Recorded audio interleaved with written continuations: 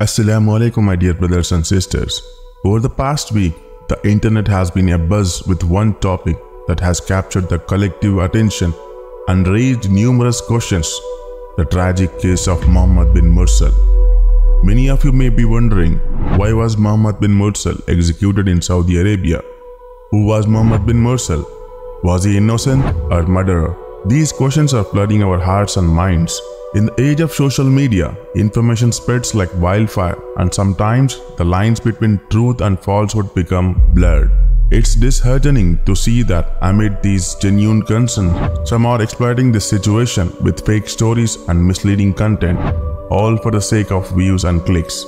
Numerous videos are going viral, claiming to show Mohammed Bin Mursal's last meeting with his mother, his alleged death video, or even moments with his family. But here's the truth. The videos circulating on social media are outdated and have been mislabeled as Mohammed Bin Mursal. The images and videos you are seeing are not of the actual Mohammed Bin Mursal.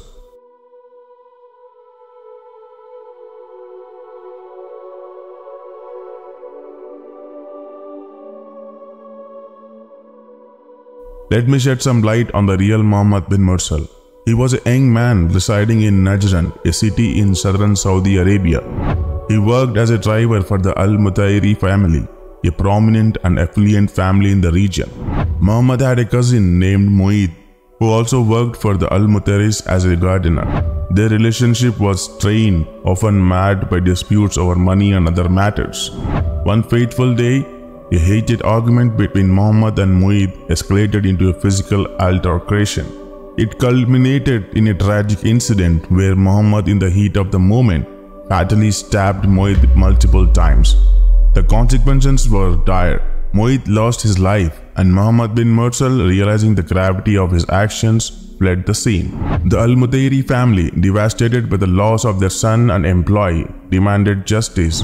The authorities launched a relentless pursuit, eventually apprehending Mohammed. He confessed to the crime and faced trial. In accordance with Sharia law, he was sentenced to the death penalty by beheading. Despite his pleas for clemency, Mohammed's appeal was denied, leading to his execution on September 20, 2023. But here's where it gets even more heartbreaking. The victim's family, in a desperate plea for mercy, had initially tried to secure forgiveness and pardon for Mohammed Bin Mursal. They released a video in which they took off their clothes and scarves, placing them on the ground, repeating phrases in which they begged for forgiveness for their son and offered to accept blood money. Their emotional appeals tugged at the heartstrings of many, but unfortunately, all their efforts were in vain. The tragedy of Mohammed Bin Mursal stirred profound emotions and triggered intense debates on social media. It's a story that has touched hearts across the globe, provoking discussions on the death penalty's fairness and morality. Additionally, it has cast a light on the complex web of tribal and regional tensions in Saudi Arabia, with Mohammed belonging to the Al-Rizq tribe and Moeed to the Al-Yamid tribe. In this story of murder and revenge, of justice and bloodshed, of family and tribal loyalty, and ultimately of life and death, we find ourselves questioning our own beliefs and values.